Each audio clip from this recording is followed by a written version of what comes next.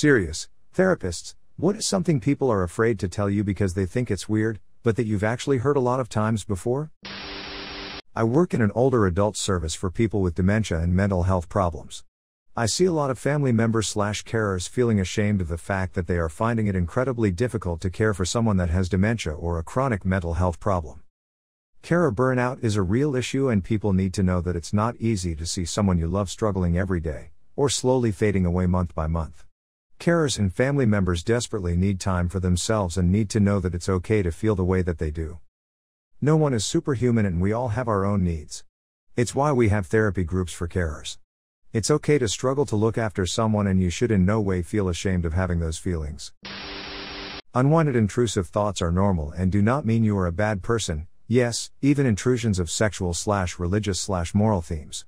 By definition, these are thoughts that are unwanted bc they go against your own values and highlight what you don't want to do, e.g., a religious person having unwanted blasphemous images pop into their mind, or a new parent having unwanted sexual thoughts about their new baby. However normal these thoughts are, over 90% of the population, the moral nature of these thoughts mean that often people experience a lot of shame and take many years before they first tell someone about them. That they hear voices. I've found that a lot of people aren't familiar with their own internal dialogue or self-talk, and that this is typically normal internal processing. A lot of people think that they are hearing voices and hallucinating.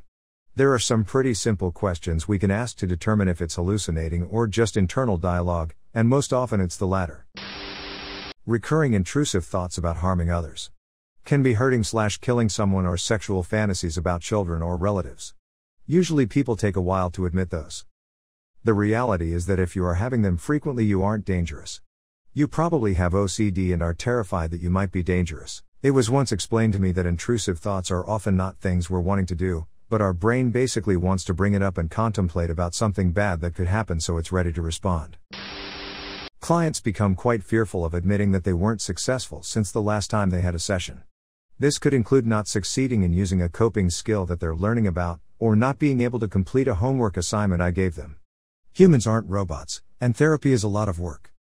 That being said, I don't expect people to be perfect as they start to work on themselves in a positive way. It takes time to really commit to change, especially in relation to trauma or conflicted views that an individual holds. I feel as if the client doesn't want to let me down as their therapist, but these failure events are just as important to talk about as successful moments. I do a lot of trauma work. Many people who have experienced molestation or sexual assault feel ashamed and confused because their bodies responded. Having an erection/lubrication or even an orgasm does not mean you wanted the sexual contact, and it is still assault. Clients often hold a lot of shame and confusion about this. They wonder if it means they wanted it or if there is something wrong with them. It is a tough thing to work through because of this. Assault is assault. Sometimes human bodies respond to sexual touch even when we don't want that touch.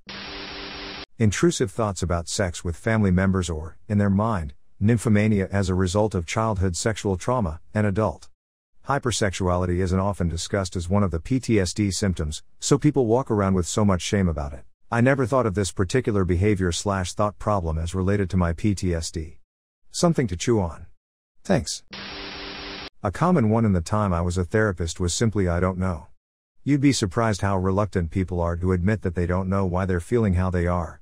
But that's exactly why you're, or were, I'm not a therapist anymore, sat there with me, so we can figure out why together. It always put me in mind of a line from America by Simon and Garfunkel. "Kathy, I'm lost," I said, though I knew she was sleeping. "I'm empty and aching and I don't know why." That Simon and Garfunkel line is one of my favorites ever. It's so full of emotion. It's beautiful and sad. Some of the most common ones have been visual and/or auditory hallucinations and suicidal thoughts. I usually hear "I don't want to be put in the hospital" or "I don't want you to think I'm crazy." Also, basically anything sexual. I'm not going to judge you for being into BDSM, fetishes, etc. Honestly, I've probably heard it before and I'm not here to judge you. Same goes with any non-consensual experiences, especially if we're working through trauma. Every time I meet with a therapist for the first time, I tell them I've had suicidal ideation almost non-stop since I was a kid, and that it's normal for me. The first time I got hospitalized, it was because I told someone I was having suicidal thoughts and they called the cops. The whole scenario was traumatic and I'm terrified of it happening again.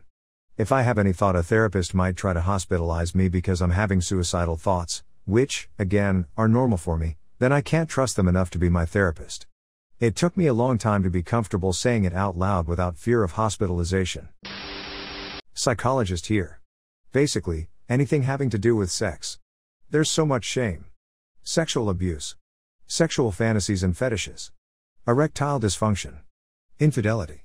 Becoming sexually assertive. I've been told that I have a good psychologist's face. I try not to have a strong reaction to normalize the discussion. With adolescents, they are extremely anxious to tell me if they've relapsed or aren't doing well. They cut one night or they were suicidal. They're having a lot of negative self-talk or panic attacks. They'll come in, pretending everything is okay. It's usually in the last 10 to 15 minutes that they'll say something. They'll reveal that they worried they'd let me down. That I'd be disappointed in them. It usually turns into a discussion about policing other people's feelings and tolerating emotions. I explain that I care about their well-being and it's my job to monitor my emotions and reactions, not their role. I'd say a common one is believing that there's something innately, irreparably wrong with them that makes them unable to ever truly fit in.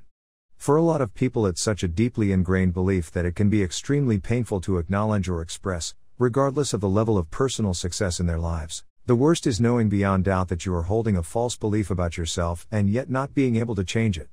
I've spent long enough in therapy trying to figure out what's wrong with me to know there's no there, but the ingrained pattern of thinking doesn't go away. Two topics come up with regularity: when someone discloses to me that they were sexually abused as a kid, and/or when some is experiencing suicidal ideation.